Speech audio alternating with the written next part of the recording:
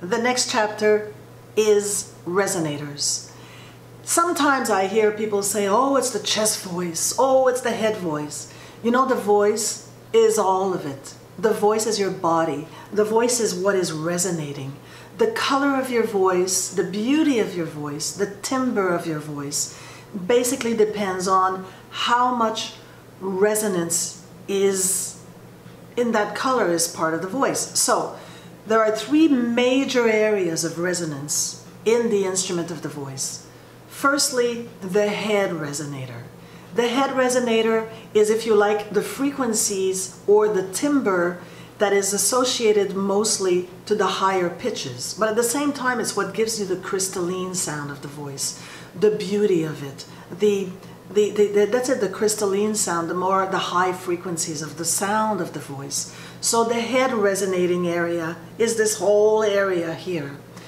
Then you have the mask. The mask, you can imagine it as the exact same shape as your face, your eyes, all of this, like a foot ahead of you.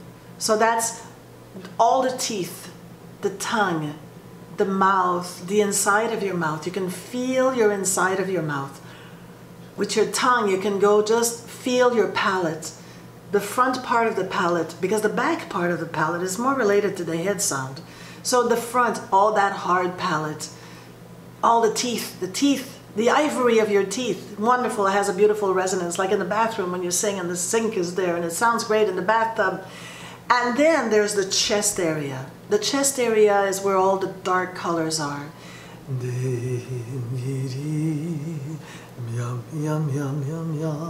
So that's the beautiful body of the voice, the sound that is rich and round. But it's never that you sing chest voice or you sing head voice. You must have all three of them to actually have a beautiful sound and a beautiful timbre, a beautiful color of the voice. So what we do when we're working on the voice is that we first of all go experiment with them, we go touch them, we feel them, we can isolate each resonator. And then after that we start blending them. I'll blend the chest with the mask, I'll blend the head with the mask, I'll blend the chest with the head.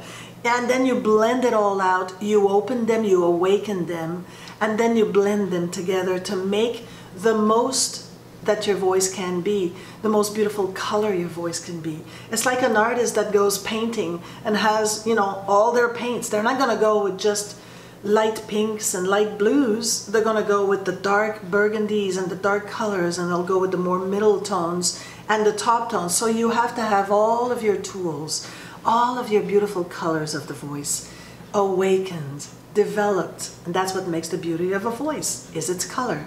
Its color, resonators.